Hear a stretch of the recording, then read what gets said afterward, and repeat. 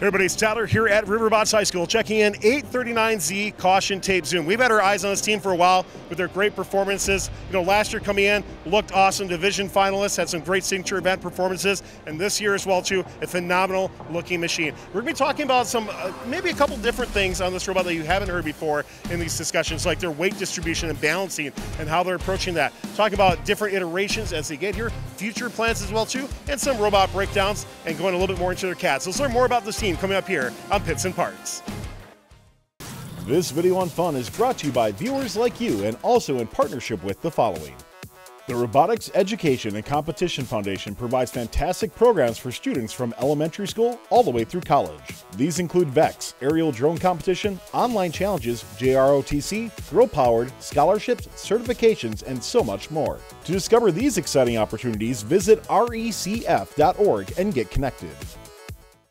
Justin, let's talk about some of the general philosophy and design work that 839Z does for this. I mean, you guys make absolutely gorgeous robots as you come through. So talk to me more about some of that background into it, and we'll be talking a little bit more about your CAD work too.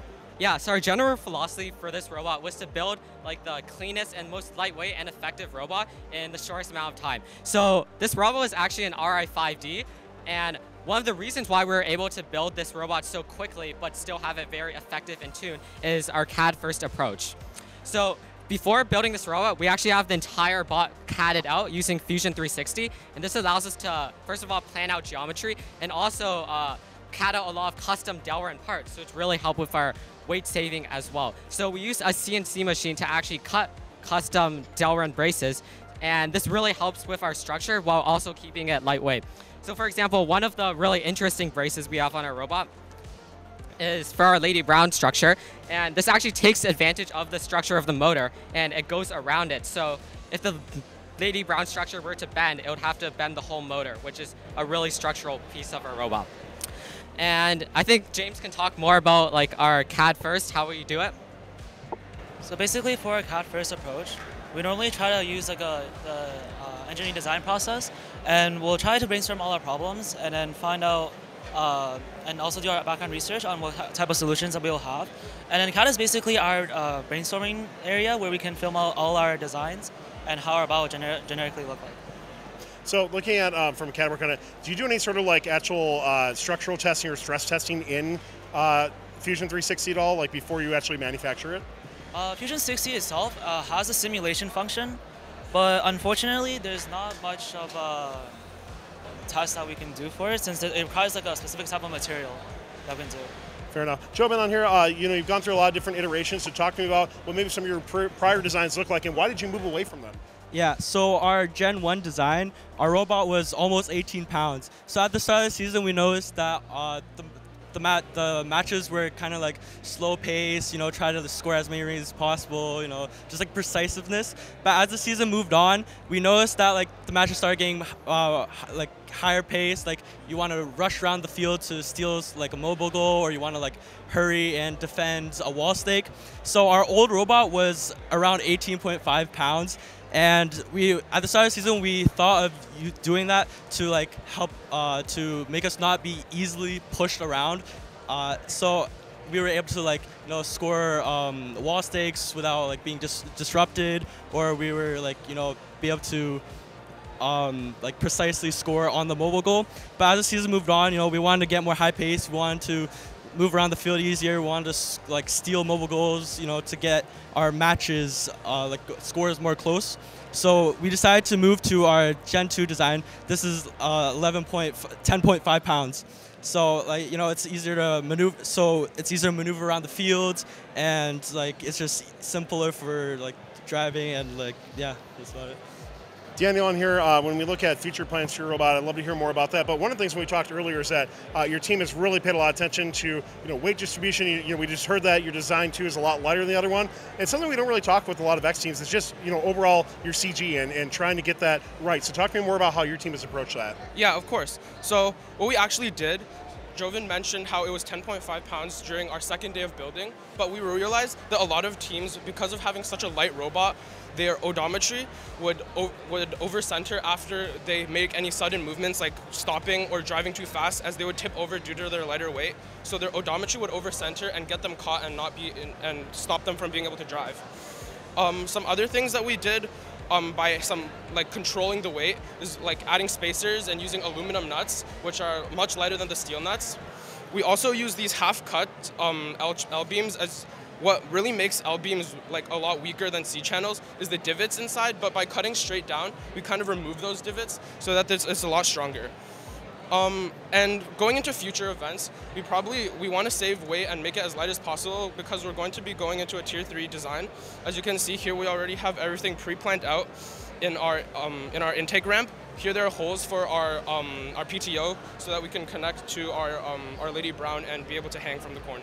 Yeah, and then another major consideration with going this light of a robot is obviously tipping, right? Since we have a mobile goal that's almost 4 pounds, right? No matter where we put the CG, we're gonna either tip forwards if it's like 2 forwards to balance out when we have the goal actually clamped, or backwards if it's like centered. When we have the goal clamped, we'll be back heavy. So we know that we would have that disadvantage of being tippy with a fast drive, so we actually designed around that. So we took inspiration from 9364E and spin up with their drivetrain, how they could actually ride above rings, right? So with this drivetrain, we have a lot of clearance on our actual drivetrain. These 3.25 wheels are mounted really high up, and this allows us to actually ride over these blue rings without getting stuck, which we used in like a lot of matches, and they've helped us stay maneuverable around the field. You know, I'm actually surprised that more teams haven't gone that route as well. You know, just looking, it gets so cluttered, or you got, you know, rings just in wrong places, stuff like that. I love that your team has had that thought process through that as well too. You know, you mentioned Lady Brown. Let's talk more about that because you're doing something maybe a little bit different than we've heard from teams. So Matt, talk to me about you know, what you have for Lady Brown, but you're also using it for defense. I'm very interested to hear more about that. So our Lady Brown is very versatile. We use it both for scoring at wall stakes and also for driving around in terms of defense. We can use it to tip goals really easily, and we can also use it to tip goals in positive corners so that our opponents can't get it, or tip it in negative corners so that the negative corners won't count. So can you move it all the way up?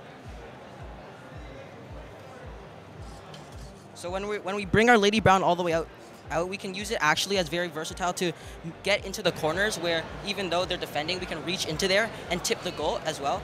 Also, we use only one 5.5 watt motor instead of 2, and this allows us to use another one for our intake to make it faster as well.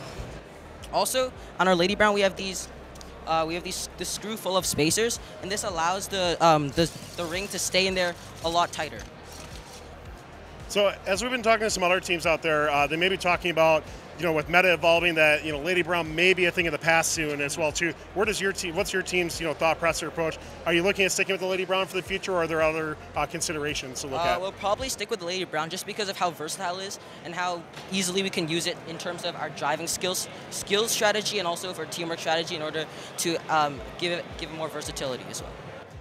Let's wrap up here, Jonathan. Talk to me about you know, programming side of things. I noticed you got a couple of odometry pods as well too, but what do you want to highlight from your team from that side of your robot? All right, sure. So to build on what Daniel was talking about earlier with odometry, we actually noticed that these small 2-inch Omni wheels actually have little gaps in them. So that's why we doubled them and slightly staggered them to make sure that when we're using the rotation sensors, it's really hard for it to be inaccurate. So it's a lot more accurate when we have them double stacked for both vertical and horizontal. Yeah. And we also use color sorting when we are driving and in autonomous. So if you want to demonstrate it. So we have an optical sensor, and we actually have it here on the side, because when we have, some teams have it in the front, and sometimes the issue with the hole, it sometimes double senses it, and if it's from the side, it only senses it as one big brick, kind of, as a ring. So it allows it to be a lot more accurate with the color sensing. So, yeah.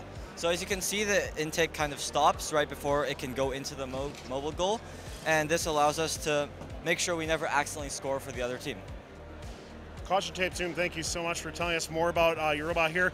You guys have been looking phenomenal, so can't wait to see how you do here at Riverbots, but of course throughout the rest of the season as well. There's a lot of great things I think teams maybe haven't considered that you should be considering as well too when you build your robots. So use this as a great example, build your own phenomenal machine as well. Caution Tape Zoom, thank you so much, and good luck the rest of the way. Thank you.